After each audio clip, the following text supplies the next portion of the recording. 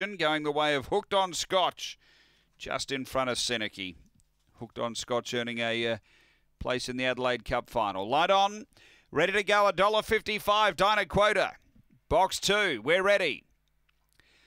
Racing, Dinah Quota step well, is going to push up and look for the speed and going to lead them up early. So Dinah Quota through by about a full length. UDL second, then Waluga as they enter the home straight the first time. Next is 5:30 from Max Jake. The inside McIver Neville. Spring Spinner out wider improving, and then My Boy Bean. They race out of the straight and a bit of jumbling up front. Waluga's going to slide through and take the lead from Dinah Quota still there. Then 5:30 UDL. Next is Spring Spinner. Then Max Jake. My Boy Bean and McIver Neville getting to the front. Dinah Quota again, a full length and a half now on 5:30, following it through. Then came Waluga, they're on the turn. Dinah Quota in front, 5:30 a length away, and Dinah Quota too good the fave. Won it by a couple in the end of 5:30. 5 away came UDL. They were followed by Max Jake. Next is Waluga, then My Boy Bean from Spring Spinner. It would have been one of the last in, the time around 43:40.